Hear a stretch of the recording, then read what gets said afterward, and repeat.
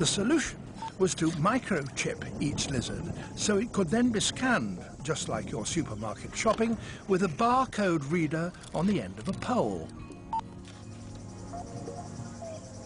This clever use of technology revealed what looked like a jumble of lizards on a pile of rocks to be actually a little lizard family with young that stay with their parents for life. I'm sure that there are going to be many other complex social organisations that will be uncovered in those species if we just simply take the time to look at them. But it's just the time and the patience to watch them, and watching a lizard is very unrewarding because they will come out and bask, sit by a bush, and if they see you there, then they'll decide they're not going to do very much for the rest of the day. To find out just what sleepy lizards get up to when no one's around, Mike's team use a rather bizarre device they call a waddleometer. It may look a little odd, but it records a lizard's GPS coordinates, counts its steps, and even notes whether it's in sun or shade, all without troubling the lizard and without anyone having to be there. So you think there's probably the secret world of the lizard, which absolutely. no human being has ever seen, because if a human being is there, the lizard won't behave that way. I'm sure that's part of it. It's, you know, the uncertainty principle. The closer you get to watch something, the less normally it's behaving. And so it's only by getting these remote and new technologies that allow us to really get into the secret world of the lizards that we can find these really amazing things that they're doing. How extraordinary. One of their latest techniques uses miniature cameras which they use to study a very special lizard that we were also particularly keen to film.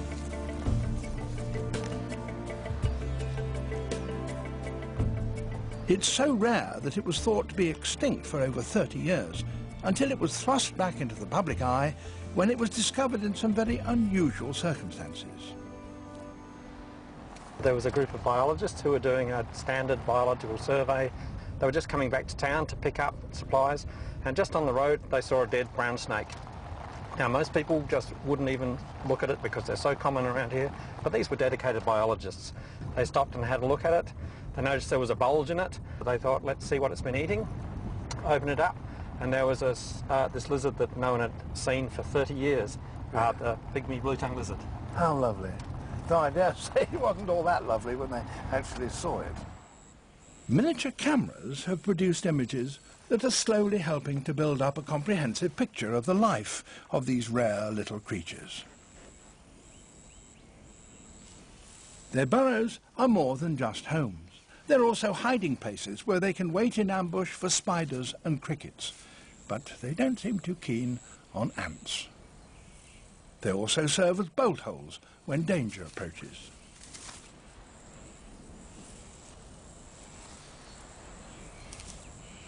Despite all this work, Mike's team had never recorded their life underground. So we were able to help with a little of our own technology and record the first ever pictures of a pygmy blue-tongued family. 3 babies alongside their mother in their little hole.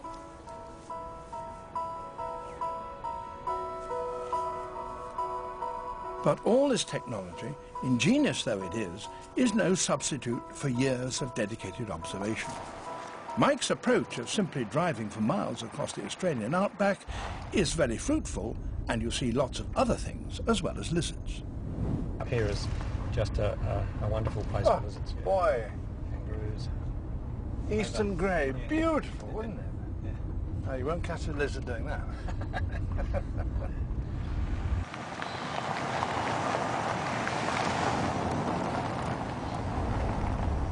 Oh, look, there's a pair just down there.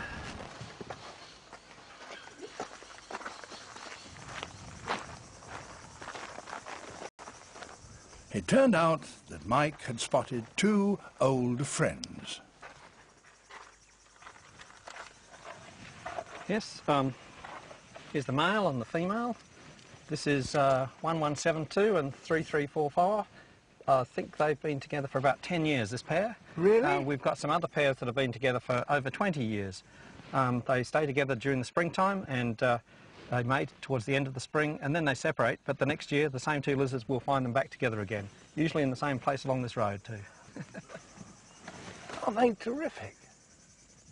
They use their tongues to pick up chemical signals, and you can see they're actually sensing each other at the moment. I think that's really very touching. I said it's a risky business. With obsessive dedication and ever-advancing technology, who knows what Mike and his team will uncover about the secret lives of sleepy lizards.